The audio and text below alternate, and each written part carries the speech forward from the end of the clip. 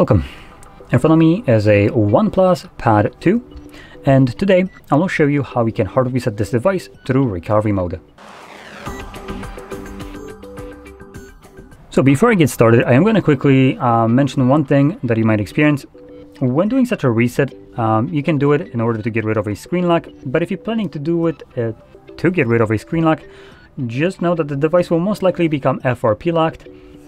So what that means is once the reset is finished, you'll be forced to verify either the screen lock that was previously set on the device or the Google account. And if you can't provide at least one of those, you won't be able to finish up the setup. Now this is OnePlus, so there should, I believe, be a way to bypass this, though previously for OnePlus's, Oppos and other devices, this is just one company, you would be required to have a second device that has Google Play Store access. That can be any kind of device, as long as you just need to download a phone clone application on that secondary device. Now I'm not sure, haven't checked it yet, if this will be the process right here. I think it probably will be. Like I said, I haven't checked it yet. If it will, you will see a video for people that are interested. And like I said, it most likely will require a second device. And then you can just kind of bypass the verification and then completely remove it afterwards. Now anyway, jumping back to the reset right here.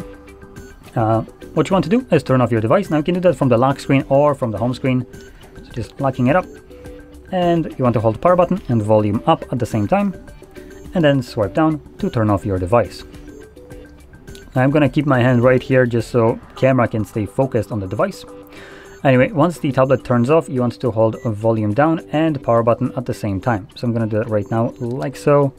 I am covering the display a little bit and it already loses focus. Once you see the OnePlus logo, you can let go of the power button, but keep holding volume down.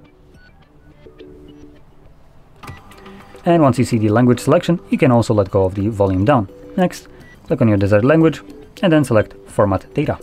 This presents you with a please enter verification code, which is obviously listed right here. So all you need to do is just type in the code that you see on your device right over here onto the keypad. So for me, it's 3449. Once you type it in correctly, it pops up with this window, Format Data. All user data will be reset. I'm gonna select Format. It goes to a quick format right here and then gives you confirmation that it basically succeeded. So we're gonna click on OK, and it will reboot the device and continue the factory resetting of it in the background. It will take it about a minute to finish it up, and once that's complete, we should be presented with Android setup screen. So I'll be back once that is visible for me.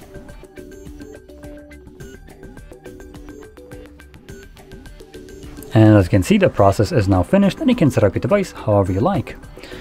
So if you found this very helpful, don't forget to hit like, subscribe, and thanks for watching.